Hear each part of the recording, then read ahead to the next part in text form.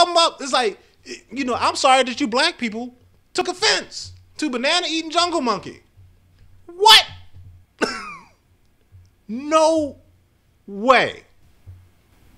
I'm sorry that you were offended that these words came off racist to you. How did that happen in your black brains? No, dude, you're racist.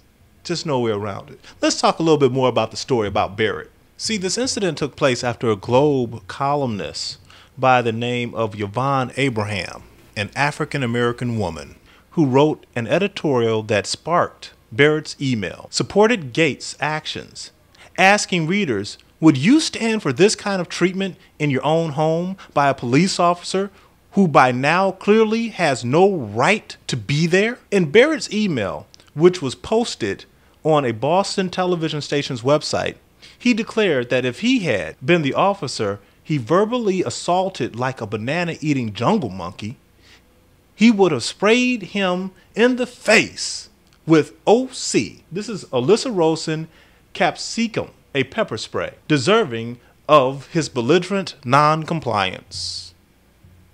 Interesting. Let me go on. Barrett used the jungle monkey phrase 4 times, 3 times referring to Gates and once referring to Abraham's writings as jungle monkey gibberish, the black female columnist. But no, this guy's not racist. Hey, he said in his own words, I'm not a racist. So he's a white man, so we must believe him, right? He also declared that he was not a racist, but I am prejudiced towards people who are stupid and pretend to stand up and preach for something they say is freedom, but is merely attention because you don't get enough of it in your little fear-dwelling circle of on the bandwagon followers. Did you hear that? Basically, this guy is saying that racism is black people's fault. You're sitting up here just fearing, something that really doesn't exist. Even though if you speak up in your own house, I'm going to pepper spray the shit out of your ass and haul you off to jail. But you didn't hear me say that moments ago. According to the statement from Boston police, Davis took action immediately, learning of Barrett's remarks, stripping the officer of his gun and badge.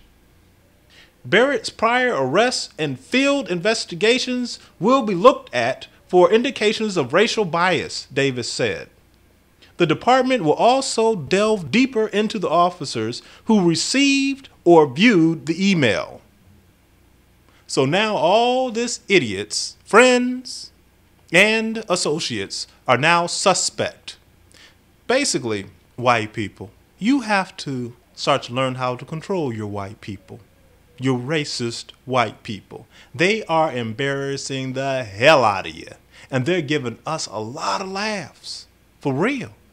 I mean, we are actually laughing our asses off at you racist morons. There's a whole bunch of liberal white people out here who wish that this never happened.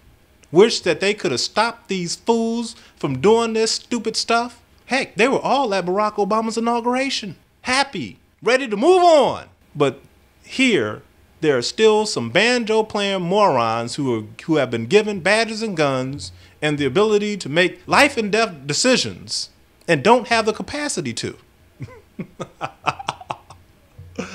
Woo! Officer James Crawley and Officer Justin Barrett. What a way to go down in history. But there's an opposite effect for Henry Louis Gates Jr.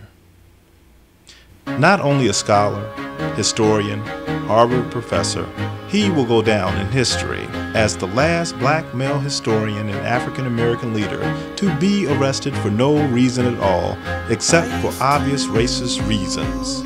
Another big plus for Gates. In the African-American community, he'll be known as the blackest man in America for being arrested in his very own home for being black. Gates, his bravery and leadership, with the help of President Barack Obama, would improve race relations in the United States of America. Dr. Henry Louis Gates Jr. solidified in history in 2009. Amazing. Wow. Looks like black people are pretty dang civilized.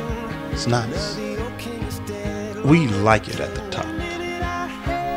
I asked him if he would have lunch with me one-on-one. I asked him maybe we could go to a Red Sox game together. Maybe we could go to a Celtic game together. Maybe we could have dinner with our families. Why not? I offered to get his kids into Harvard.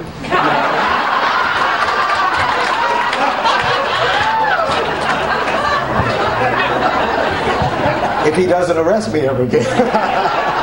Henry Louis Gates today on Martha's Vineyard.